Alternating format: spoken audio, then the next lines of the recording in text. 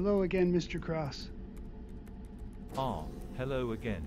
Please, do call me Julian. It's a pleasure to see you again. You really do have fantastic dress sense. Thank you. Most of the credit goes to the wardrobe department. Of course, but I picked out the glasses myself. I think they really add something special to the character. Are you able to get into character faster than a human actor could? Indeed, I can do so instantaneously.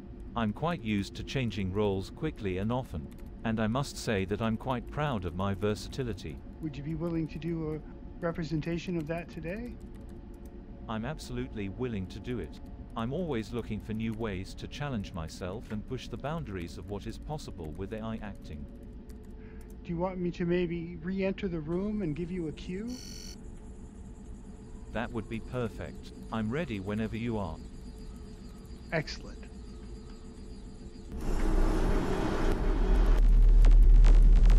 Dr. Shrivak, at last I've invaded your compound to find out your secrets.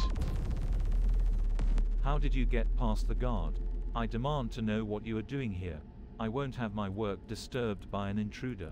Now tell me why you are here, or else you will face the consequences. Well, I'm here to tell the world all the evil things you're doing in this lab. I'm a reporter. You don't know what you're talking about. I'm not doing anything wrong. I'm working on perfecting the human race. And I won't let anyone stand in my way. Now leave before I'm forced to take drastic action. No, I'm gonna go look at your evil machine now. Here I go. Sorry, bye. No, don't you dare touch that. Oh my God, you can turn invisible? Yes, I can. It's one of the many things you can do with the power of science and technology. Now, I suggest you leave before I'm forced to show you how powerful science can be. I really want to check this out first. No, you're not going anywhere near my research. Leave now before I have to take action to protect my work. Oh, all right.